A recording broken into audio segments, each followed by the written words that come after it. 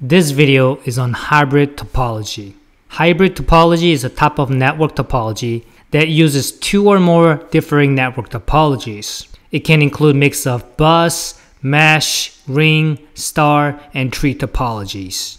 The style of topology is going to depend on numerous factors from the number of computers, location, cost, desired network performance, and much more. But the goal of hybrid is to provide flexibility. Hybrid topology is more useful when you need to fulfill diversity in computer network.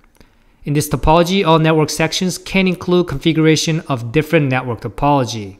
Hybrid topology is the most common due to its effective cost.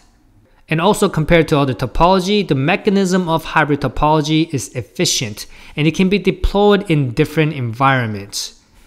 It is a difficult job for designers and not easy to create this type of architecture. There will be a lot of work involved in the installation and configuration process. Also, this topology can be expensive depending on what you need. Depending on what you want to build, you might need more cables and other devices to make this work.